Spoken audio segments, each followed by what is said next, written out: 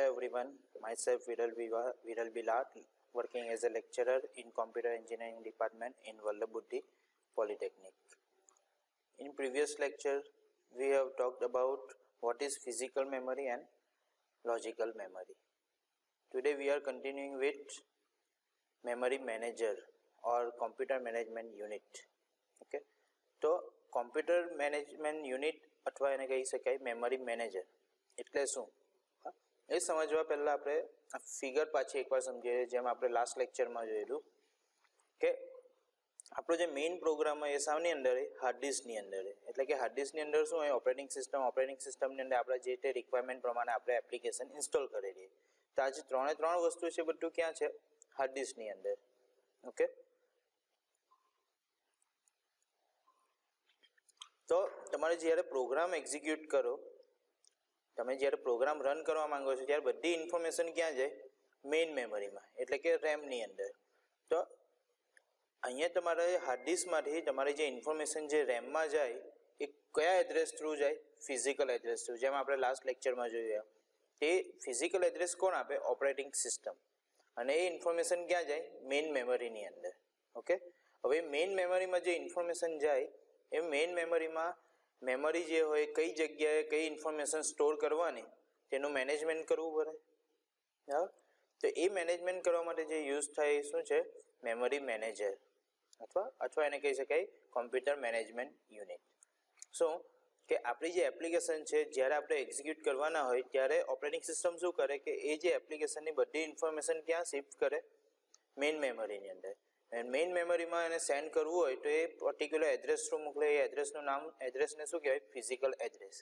હવે એ મેમરીમાં કઈ જગ્યાએ એને સ્ટોર કરવાનું, કઈ જગ્યાએ એને રિપ્લેસ કરવાનું, ક્યારે એને રિમૂવ કરવાની, તેનું બધું મેનેજમેન્ટ કરવું પડે. તો ઓપરેટિંગ સિસ્ટમનો એક કમ્પોનન્ટ છે મેમરી મેનેજર. તો એ મેમરી મેનેજર શું કરે કે જે એપ્લિકેશન એક્ઝિક્યુટ થવાની છે એની ઇન્ફોર્મેશન મેઇન મેમરીમાં મેનેજમેન્ટ કરવાનું કામ કોણ કરશે? Memory manager. ઓકે, જો કે મેમરી મેનેજર એની ડેફિનેશન છે, it's a part of OS, it's a part of OS that deal with main memory. એટલે કે એક ઓપરેટિંગ સિસ્ટમનો પાર્ટ છે કે મેઇન મેમરી સાથે કામ કરે. એને શું કહેવામાં આવે? Memory manager. ઓકે, એનો ગોલ શું છે કે એફિશિયન્ટલી યુટિલાઇઝડ મેમરી.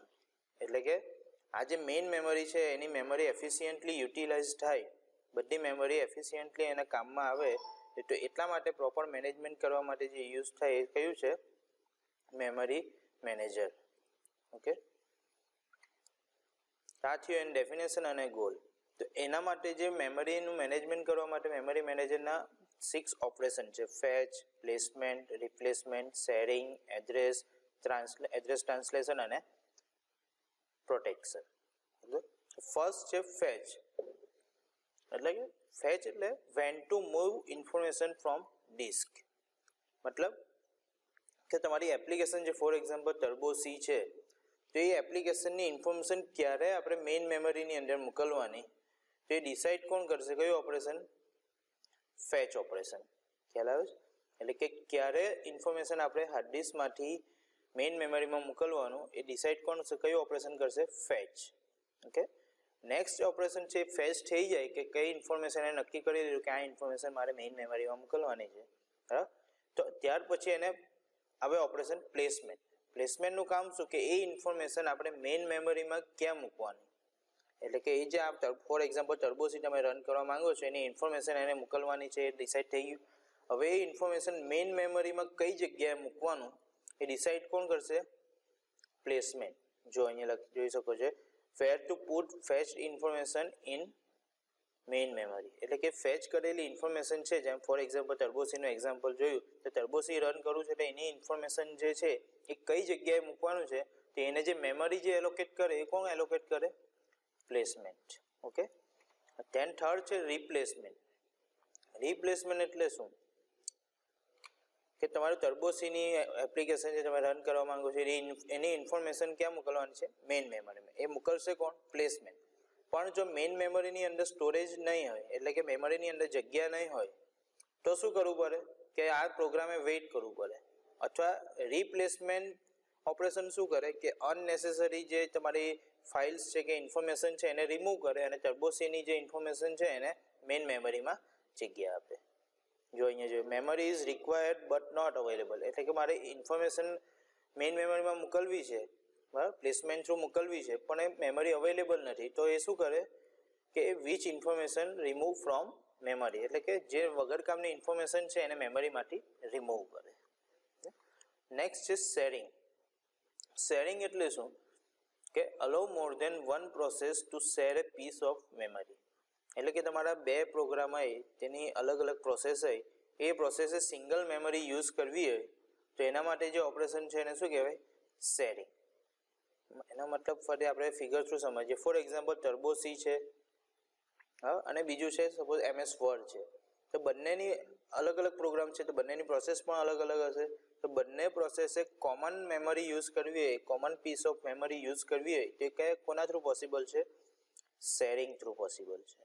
ઓકે, એટલા માટે એને કહેવામાં અલાઉ મોર than one process two share A piece of memory, એટલે કે અમુક મેમરી કોમન હોય અલગ અલગ પ્રોસેસ માટે. ઓકે, નેક્સ્ટ છે address translation. Translation of logical address two physical address. હવે આપણે જોયું તેમ લાસ્ટ લેક્ચરમાં ફિઝિકલ એડ્રેસ અને લોજિકલ. ફિઝિકલ એડ્રેસ કોનું હોય કે તમારો હાર્ડ ડિસ્કમાંથી મેઇન મેમરીમાં જાય એ કયા એડ્રેસ થ્રુ જાય? Physical address. અને મેઇન મેમરીમાં તમારી ઇન્ફોર્મેશન આવી જાય અને પ્રોગ્રામ એક્ઝિક્યુટ થાય એટલે શું બને? પ્રોસેસ. એ પ્રોસેસ ક્યાં જાય? CPUમાં. તે પ્રોસેસે CPUમાં જવા માટે એડ્રેસ જોઈએ, એડ્રેસનું શું કહેવાય? Logical address. તો એડ્રેસ ટ્રાન્સલેશન શું કરે કે તમારી ઇન્ફોર્મેશન CPUમાં આવી ગઈ, સપોઝ તમે ટર્બો C પ્રોગ્રામ એક્ઝિક્યુટ કરવા માંગો છો, રાઈટ?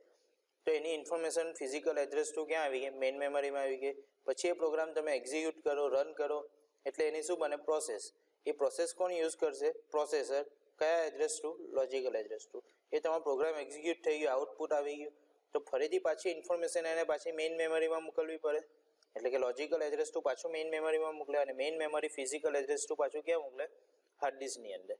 તો પાછું એને લોજિકલ એડ્રેસમાંથી ફિઝિકલ એડ્રેસમાં ટ્રાન્સલેટ કરવું પડે. હા, ખ્યાલ આવે છે? શાને? કે આ જે લોજિકલ એડ્રેસ છે અહીંયા તમારું પ્રોસેસરમાં કામ ફિનિશ થઈ ગયું, તો એ જે લોજિકલ એડ્રેસ છે એને મારે ફિઝિકલ એડ્રેસમાં કન્વર્ટ કરવું પડે. એ કન્વર્ટ કરવા માટે જે યુઝ થાય એ કયું છે? Address translation. ઓકે, અને લાસ્ટ છે પ્રોટેક્શન. પ્રોટેક્શન એટલે શું કે protect memory from unauthorise request four access, એટલે કે અમુક અનઓથોરાઇઝ પ્રોસેસ હોય જે સિસ્ટમને હાર્મ થતી હોય તો એને પ્રોટેક્શન આપવાનું કામ કયું ઓપરેશન કરે? પ્રોટેક્શન. ઓકે, તો આ જે 6 ઓપરેશન છે, 6 ઓપરેશન શું કરે? Fetch, placement, replacement, sharing, address translation અને પ્રોટેક્શન. એ શાના છે?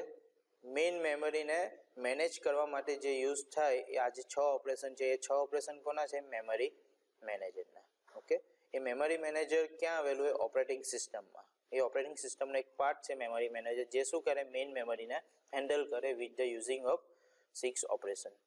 Okay, thank you. નેક્સ્ટ લેક્ચરમાં આપણે મેમરી મેનેજમેન્ટમાં આગળ ફર્ધર જોઈશું. Okay, thank you friend.